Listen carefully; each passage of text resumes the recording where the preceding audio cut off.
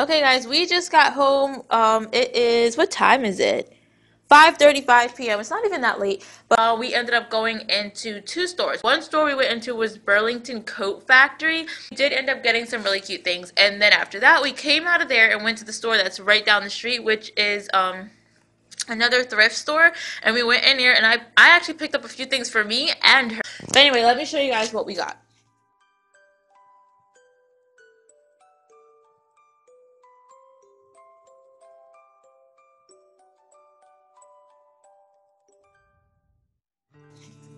First thing I got was this coat for her. It's like a fleece jacket. Let me see if I can open it.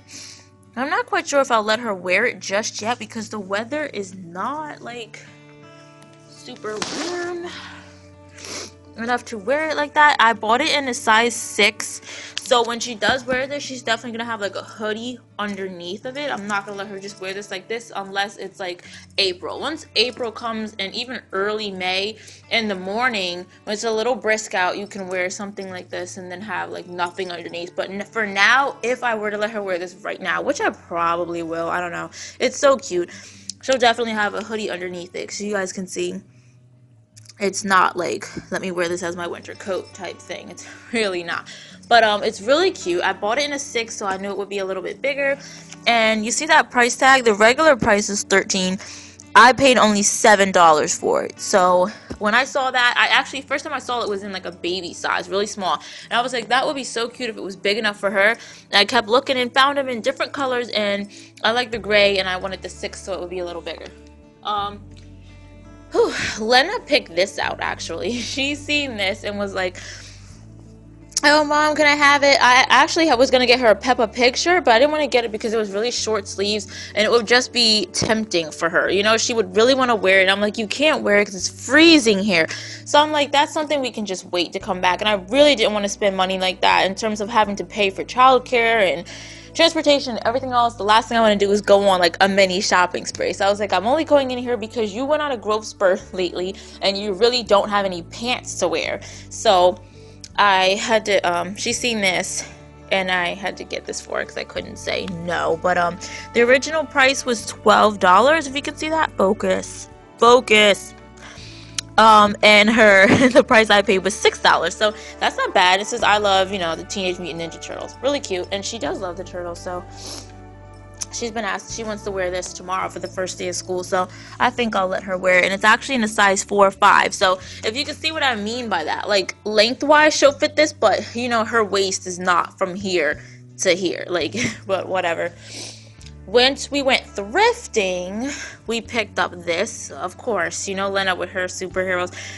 These are pants I got for Lena. They are gray with little pink embroidery. They are from the Children's Place, and they are a 4T. They say 4T, but they're actually a little long. The Children's Place clothing always runs a little big for Lena, so I got these in a 4T instead of trying to go with a 5.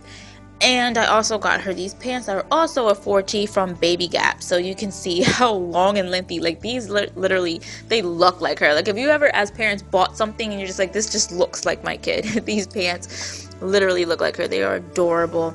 And that's the one thing I like about thrifting. Like you find all kinds of stuff. When people think of thrifting, they may think like cheap, used, crazy looking stuff. But it's really not. If you know how to shop, you'll find anything. Now we're going to get into what I got myself. I got myself this checkered blouse, if you want to call it that.